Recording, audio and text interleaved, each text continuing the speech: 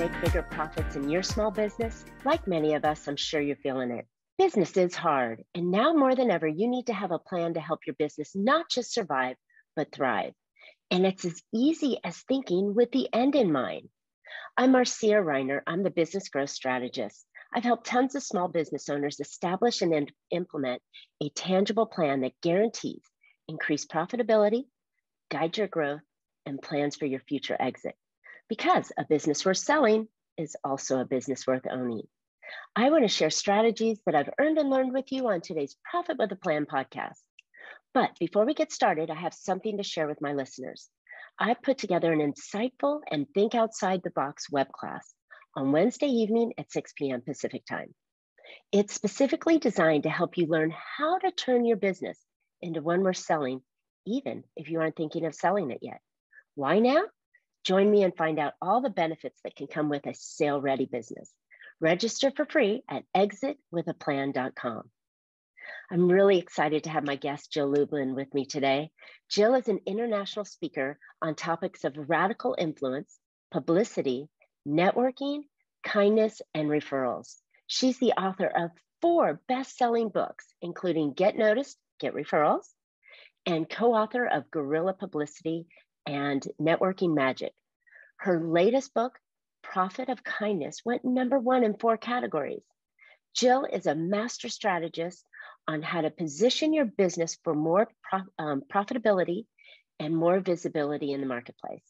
She is a CEO of strategic consulting firm and has over 25 years experience working with over 100,000 people nationally and internationally in media. Jill teaches a virtual publicity crash course and consults and speaks all over the world. She has spoken on many stages with luminaries such as Tony Robbins, and she also helps authors create book deals with major publishers and agents, as well as foreign deal rights. Wow, Jill, this is amazing. Welcome to Profit with a Plan. Your publicity and your skill set is like, wow, I'm so excited to have you. Thank you. Thank you. I'm so excited to be here. Thank you for having me. Absolutely. So, we're all in a place where I think that business owners need publicity and they don't know how to do it.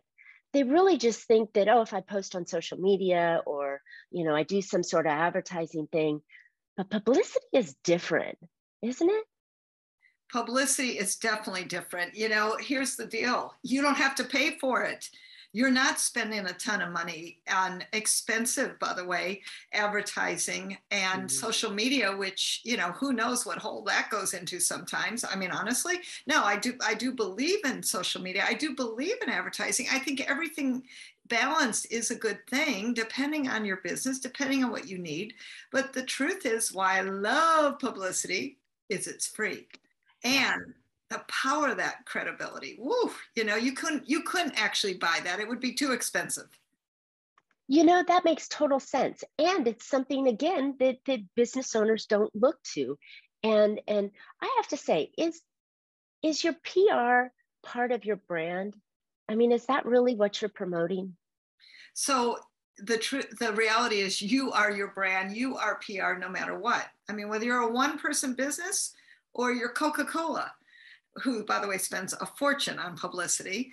Let me just say, you are publicity. From the minute you walk out your door into the Zoom room, out for a cup of coffee, into an airplane, out for a walk, guess what you're doing? Publicity. So, let's get this straight and be who you want to be, that's authentic to your brand and actually, is the message that you want perceived in the marketplace. Oh, that's a good point. All right. So how do we do that? Yes, we're out and about. We're doing our regular stuff. We're meeting with clients. We're in our organizations. We're doing stuff we can. But how do we really get valuable PR? Where we're like doing something that maybe gets in the newspaper or on TV? So a couple things. One is you have to realize that you are, yes, like you said, Marcia, you're a brand, right? You represent. So let's get clear on your message. Let me know who you are and that you know who you are. No ums and ahs when someone says, what do you do? I want you Um, confident, prepared. I want you excited and, well, consistent with your mm, message. I think a lot of people try to shift things and answer differently at different times. And then I'm like, well, what does he actually do? And I get confused because you're not consistent and persistent. And I do think that's a key to success in your publicity. I love that. Okay, so that was a big aha for me because I too have been in many instances where you hear somebody and they go, well, I do this, but then I do this and then I do that. Or every time you go hear them, they're saying they do something different. So that clarity is so important. Is there any kind of framework or foundation we should know about when we're talking about what we do and who we are? Absolutely. I have a wonderful formula, very simple, because I've made it simple. I believe in simplicity, right? And this is the other thing. It's stop dazzling people with your brilliance as much as I know you're all brilliant. Why don't we just keep things really simple for people and make them easy, right? So I'm a big believer in keep things simple for people. That way they can remember it. So, Right. yeah. So here's my formula. It's a message formula. And that is, I want you to identify what's the problem out there. I did not ask you what you do. I didn't say, how do you do it? I just want to know what's the problem out there. And then from a media perspective, I will tell you the media, they want to know statistics. Back it up. Give us some foundation under that and explain, why is it important? Not too much explanation, but really a little more backup. And then give solutions. Like you are the solution provider, right? As far as I know, people watching this, people listening to this, you are experts. You understand why others need to have what you have and know what you know and buy your service and work with you and buy your product, whatever it is, right? So I want you to give people real solutions, real things to do, but do it in, what might I call this? Let's do appetizers, not full meals. Right? Fantastic. Don't fire hose people. They can't take it. Yes. And we do that often. I know I catch myself doing that too. I'm so excited and I'm so passionate about what I do and the message I'm going after that it's like, oh, blah, blah, blah. You got somebody, you're going to listen to me? Here you go. It's the worst thing I can do. So I love that consistency or conciseness that you should have in what you're saying.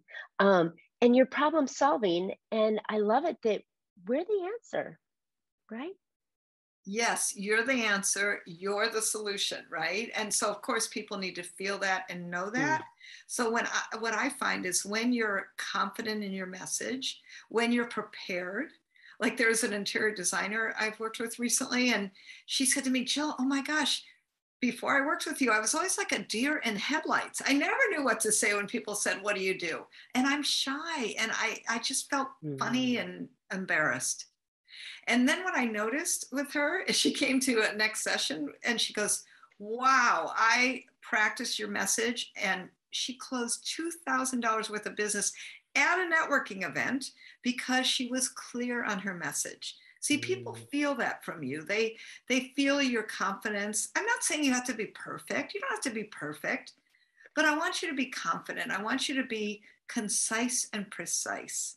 I want you to really give an invitation, maybe even for a next level of the moment of, how do we connect with you versus the fire hose or tell them everything, right? And so that's how you create clients, customers, media attention, and really bring people to you. And the fabulous thing about that message formula is it works in multiple places. I was just thinking that. Oh my gosh, that's your introduction pitch. That's your networking pitch. That's your beginning of any conversation you're going to have when someone goes, what do you do?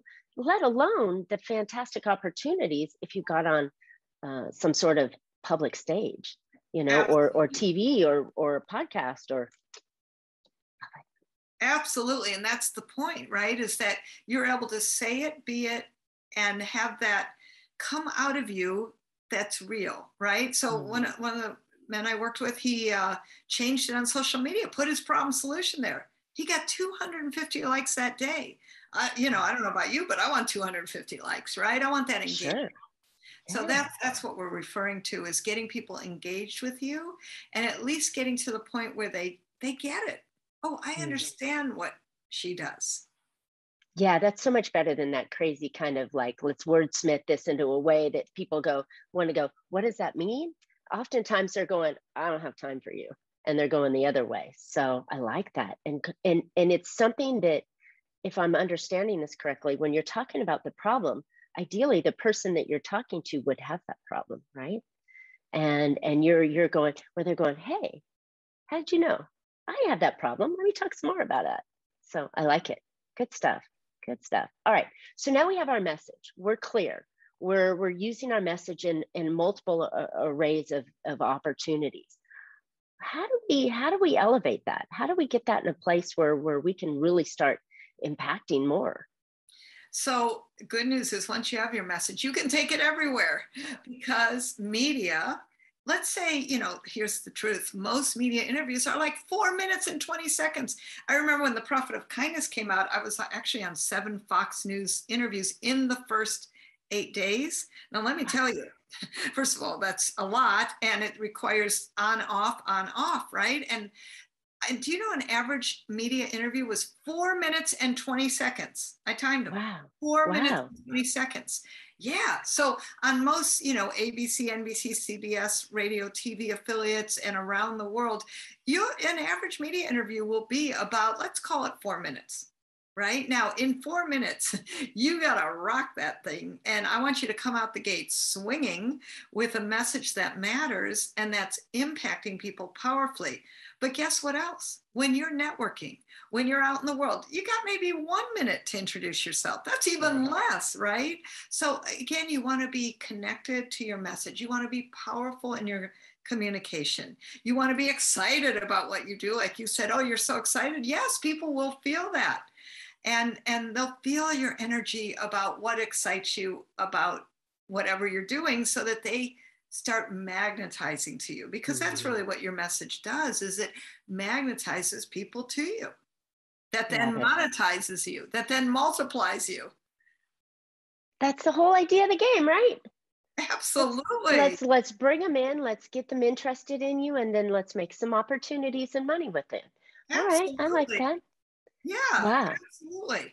And here's the thing, the power of having that message also gives you influence and impact. And I know, if you're watching this and you're connected to Marcia, you want to have influence and impact, right? You want to have contribution.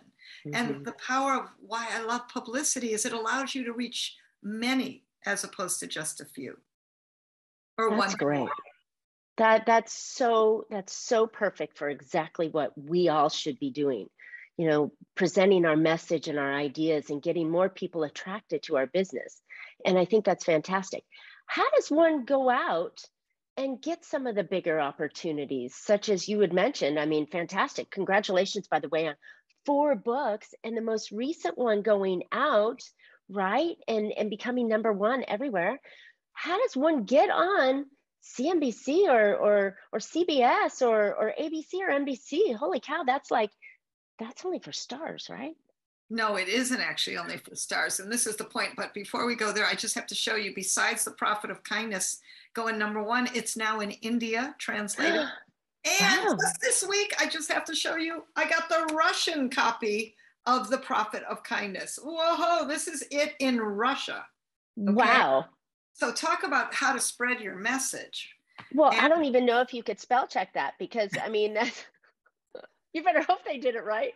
That's fantastic. Congratulations. That's awesome. Thank you. And it's super exciting. And so part of the way I got, onto the different Fox networks, or in Inc. magazine and Forbes, which I've now been in twice, just in the past year and a half with The Prophet of Kindness. Let me share with you that it's because I pushed the right button, found the right message. Because it isn't like, ooh, I got a new book out. As much as I'd love to say that, it's not true. What is true is that I pushed the right button. And in this case, with The Prophet of Kindness, it was about the kindness message. And Lord knows we need it now more than ever, right? Yes, ma'am. And that's the button I pushed, and even now we've got World Kindness Day coming up. And that's in November, and I'll be doing a kindness summit related to that.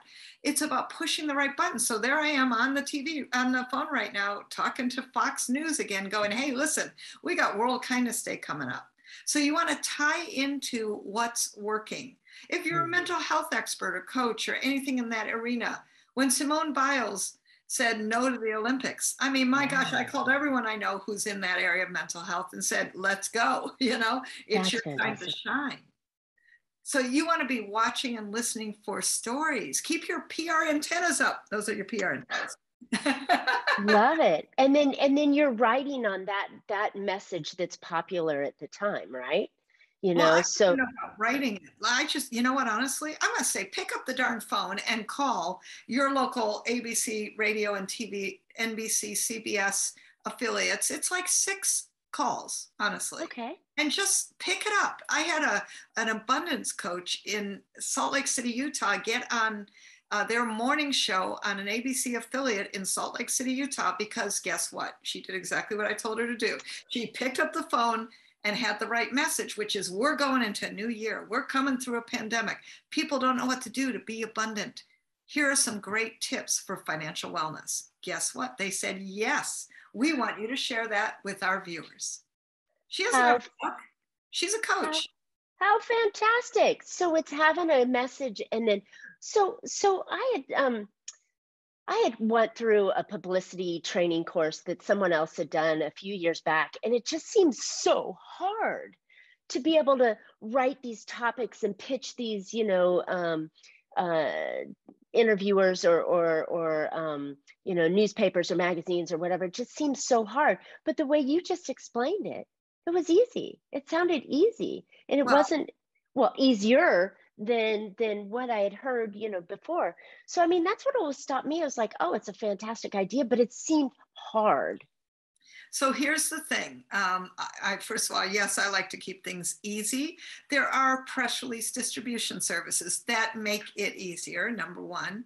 Number two, most of the people I work have somebody who's a virtual assistant who handles some of these pieces. I mean, honestly, think about this, my friends. If you spent 1 hour a week delegating some visibility building activities like what we're talking about right here, imagine this, 1 hour a week, 52 weeks, 52 actions a year. I'm guaranteeing you're going to have podcasts, you're going to have articles, you're going to be on TV, you're going to be in media, you're going to be seen and heard because your focus and intention is there. And you don't have to be doing this. Listen, in today's world, you can hire someone at really reasonable rates to do the things I'm talking about. Thank you for saying that. Thank you for saying that. We spend so much time trying to do everything, wearing all our 8 hats, spending 16 hours a day, 6 days a week, trying to get this beast of a business going and servicing the clients and doing all that. That's not our strength. And for fractions of the dollar or pennies on the dollar, we can have somebody who knows what they're doing and can go do this for us. And then we show up and shine. Love that. That's right. They look it for you. There's so many alternatives now. Let's take shortcuts, get the hacks going, and frankly, get media going. And the good news is lots of ways in now. In fact, frankly, I think media is easier to get into than ever before, particularly with the plethora of podcasts available. Yeah. So true, so true. And really do you have to have a mission or some sort of big event that occurs, or can you just come in with, like you mentioned, the 5 tips on the new year? I mean, is it that easy? Yeah, I would rather you have just simple, good, valuable information. I remember when I interviewed Entrepreneur Magazine for Guerrilla Publicity, I actually asked her, what do you love and what do you hate about publicity? And I remember the editor of Entrepreneur Magazine, where you would want to be, right? She said to me, just be authentic with what you offer and give value and benefit. So it isn't like my business, woohoo, look at us, look at this event, look at. No, that's called beat the chest publicity. What we want is for you to give others great tips on how to, think how to. If you're doing how to, I promise you it's much more interesting and it's going to be much more valuable. And then the other aspect of that gets press is commenting on what's happening in the media, in the news. Like, I mean, I got called when a major ad agency made, the CEO in Dallas, Texas, made a racist comment. He got fired by Motel 6, by Home Depot, by I remember that. Yeah. yes, exactly. By all these huge agencies. He was a big agency, got fired by all these accounts. And next thing I know, my phone's blowing up saying, you know, this is ABC TV in Dallas. I didn't have to go anywhere. It was all by Zoom. They said, will you give us some publicity comments? What did he do wrong? Why did he get fired? So, you know, I hadn't even read the story in that moment. But, you know, here's good news. Google is a beautiful thing, right? You just look things up, you get an opinion, and you speak that easily. I love it. I love it. So there's so many opportunities for you to get publicity, but it has to align with your message and what you stand for and what you're the expert in. So I think that this is a fantastic opportunity. And it seems easier because is it technically pushing out versus trying to drag people in via other marketing? I mean, is that kind of the yin and yang of it? Yes, I like to call it magnetizing. It's magnetizing people to you, right? Because what happens is that they are attracted to you. Absolutely. They're attracted to your message. And I want to add one thing in, that it's not always about what you're an expert in. Sometimes it's about using, I like to call this, everything you've got. Okay. Yeah, so let me give you an example. Recently, a woman was in my virtual publicity course, and I look across the Zoom room, and she was there to drive clients to her marketing agency. She owns a digital marketing agency. Mm-hmm. And I look across the Zoom room, and she's a lovely woman, young woman, Filipino. And I said, you know what? Forget everything we've been talking about, you know, what could people do to have more social media, to have better response? I want you to go out and talk about hashtag Stop Asian Hate. And that was actually what got her 2 speaking engagements that week, got her 9 clients that week. Because why? She was out talking about one thing, but then she drove people back into her agency, back into her website, and they had heard of her somewhere. That's what I like to call it, the I've heard of you somewhere syndrome. They've heard of her, they have familiarity, they have recognition, and she was out using everything she's got. What could you be using that perhaps you haven't been using it so far? You know, my Hispanic clients go to Latin media, my Christian clients go into Christian media, and so on and so forth. Use everything you've got. It'll make a big difference. That's fantastic. I didn't even think that we could draw business in by having some natural skill set or talent or existence that we belong to, or a belief that we have, or a, you know, even a hobby that we do, or the fact that we are part of a small family, a big family, a no family. I mean, there's so many different avenues that you can pull that out, that everybody can look in the mirror and go, ooh, maybe I do have that link with something. It's called Use Everything You've Got. Being a woman, International Women's Day. One of my clients had breast cancer, and she's a coach. I said, I want you to go out talking about that for October, Breast Cancer Awareness Month.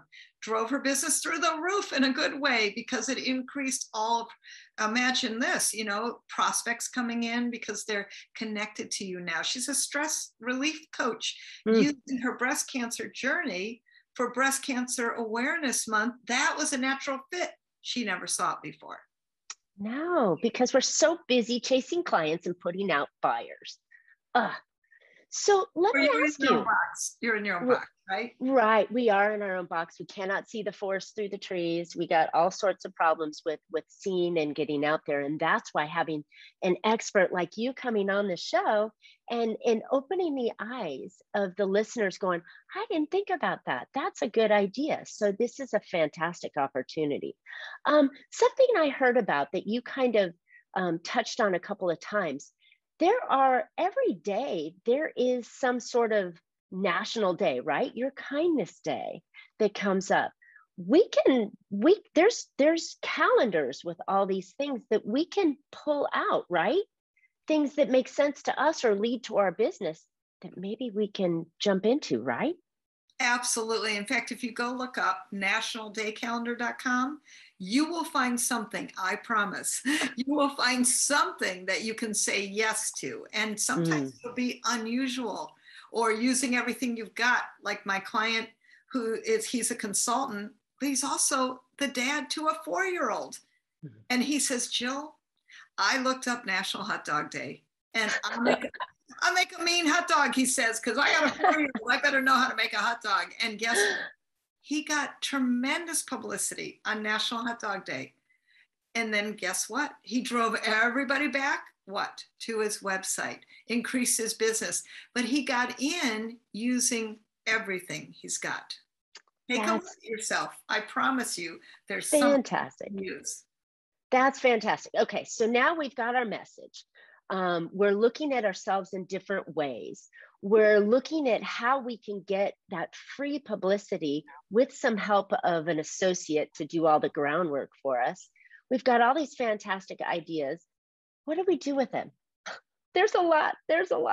What do we do with them? Start one place. Work on having, frankly, more podcasts would probably be easiest. And go to iTunes and type in a keyword. And by the way, did I say you? No, to have your assistant do that. Or find an assistant to do that. Type in one keyword and watch what shows up. So, if you're watching this, you're probably in business, type in the word business. Let's see how many podcasts show up. And then frankly, start reaching out to the hosts with a good bio, just one. And then like one intro paragraph, quick, hey, I see that you have a podcast on fill in the blank. And I am a business owner specialist in this. Boom, here's my website. Love to be on your show. Like, keep it really simple, my friends. This is not complicated. And honestly, people complicate it. So of course we do. Yeah. So of course we do. Let's make this really simple. And that would be a great place to start. I love that because we can get, again, we're trying to run our business. We've got a life outside of business, hopefully. We've got things we're doing and there's so many to-dos and places that we should be and going. But I love the idea that you just chose one and you said, go do that for a little while. Have someone help you do that, and then as you're expanding and broadening, what's the next logical step that you would try? So I love that. Just keep it simple and add small little bits to it. It's really funny. One of my clients has been doing a tremendous amount of effort on Instagram. And I keep asking her, and she's a little strong-headed, but I keep asking her, is Instagram where your clients are? And she's not getting the headway that she's had. And finally, we just had a conversation a few days ago. She's starting to go, oh, maybe there are other avenues with this. And I think PR would be a better avenue than switching from Instagram to Facebook or, to TikTok or whatever that is, because I think that publicity would get her awareness and still draw people to her website with everything that she's got to offer on it. Exactly. And, social media, listen, I'm not opposed to any of it, but think of it as supplemental. If you're relying on social media to be your publicity, think again, my friends, because I hate to say it, but people ain't reading your stuff all the time. They just aren't. So I want multiple ways for you to magnify and monetize and multiply. That's really where I want your head to be like, oh, the power of publicity builds that credibility and reaches many also in different markets quickly and frankly elevates your status so that you're really credible and people go, you must be important because you're being featured in media. I think that that's the biggest aha, is that it elevates you to above all of your competition who's not doing this, by the way. They're not doing this. And if you did this and added PR, you then become automatically, through association of these big PR agencies or big media agencies, you're now the expert because you were on TV or you were in Inc. magazine or you were in your local newspaper or, what a skyrocketing jump, right? big difference, as opposed to spinning around and wheels and let's try this and chasing after that shiny object. You know, I mean, listen, we could all be doing lots of things all the time. Stay focused, keep your name out there, stay credible. It'll drive people to you. Publicity is a powerful strategy to do that simply without spending a fortune. Oh, that's the magic right there. Jill, this is fantastic. You have given us so many really juicy nuggets that I think every single business owner should be doing, whether you're a dentist or you're an attorney, or you've got an organization company, or you're a consultant or a realtor. Publicity. That's it. That's where I think your biggest bang for your buck, and it can complement everything else you're doing. So, good stuff. Jill, where can listeners find out more about you? Oh, thank you. Well, I know we're going to post some things in the chat, but check out jilllublin.com/publicity. And also I've got a wonderful free gift for you. So if you like this, I got more great tips. I got an interactive live free publicity masterclass, and you can find that at publicitycrashcourse.com/free gift. That's great. And then talk to us briefly about, we didn't get a chance to really truly touch on it, but I want to do this. Tell me why there's a movement called Profit of Kindness. What is that? Thank you. Well, I'll tell you, it's a bit one of those inspired things. And when Profit of Kindness came out, I felt, I don't know how else to say this, but little whispers from God about do kindness circles. And when COVID hit, I'm like, I'm doing them, and I'm doing them now. So we now have a year of kindness. We've got a kindness summit that celebrates World Kindness Day. And we're keeping this movement going because I figure all of us should be practicing a conscious act of kindness every single day. So come join us. Let's keep this kindness moving. And where can they find that? Go to jilllublin.com/year of kindness and join me for the summit, join me for our year of kindness, join me for it all. You know what? It's something we all need and ought to be doing, because when you give and you show, it comes back in multiple folds. So I love it. Jill, thank you so much. I really appreciate everything that you shared with us today and all of the great information you had. So listeners, I hope you found a couple ideas to put into your business that will help you be more profitable. I know that I have, and honestly, I'm going to go check out that profitability challenge and the kindness challenge, because it's just warm in my heart, and I think you should too. And now more than ever, it's important to build your own business like you want to sell it. Don't forget to register for my new web class on how to turn your business into one worth selling, even if you aren't thinking of selling it yet, because there are a ton of benefits to having a sale-worthy business. Join us on Wednesday at 6 p.m. Pacific time and go register for free at exitwithaplan.com. You don't want to miss this class. And as always, Jill and I would love to hear your questions or ideas on what kind of media you are looking for, or just some help. Comment on the podcast here, and don't forget to subscribe. We'd love to have you join our little circle. And as always, you can catch Profit with a Plan on any of your favorite podcast players. And we're looking forward to more great profitable information on next week's show. So until then, make your plans and profit with them. Thanks so much, Jill.